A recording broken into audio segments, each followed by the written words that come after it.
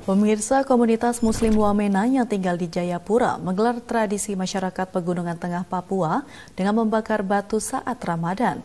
Di dalam bara batu dimasukkan berbagai bahan pangan untuk diasapi yang nantinya saat matang dikonsumsi secara bersama-sama.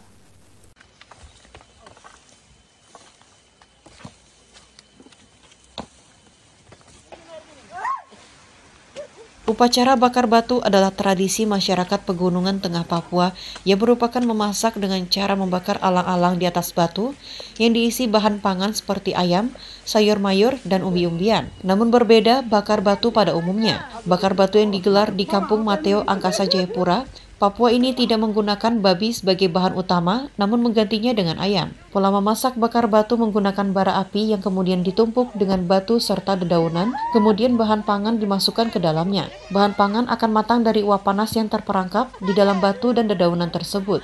Proses bakar batu memakan waktu sekitar 3 jam.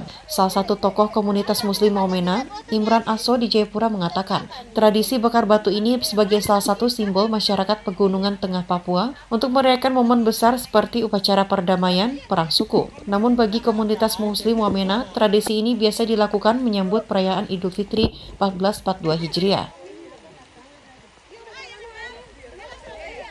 Budaya kami itu memang dari kampung, dari Wamena, bakar batu kampung itu ada non Kristen, ada Muslim, itu mereka bakar batu dengan bakar potong babi.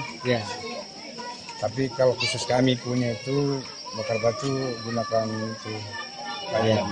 Jadi kami di sini dari dulu sebelum bangun musola pun kami bakar batu.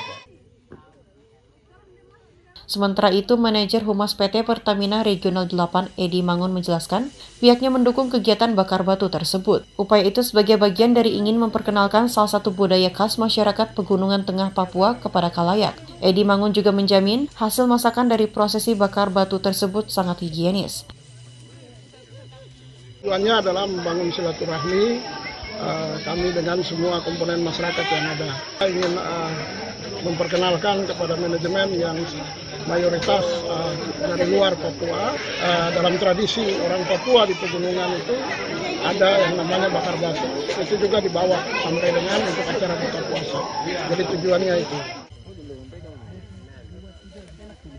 Di Jayapura ada sekitar 300 warga Muslim asal Wamena yang berada di Papua sejak tahun 1981.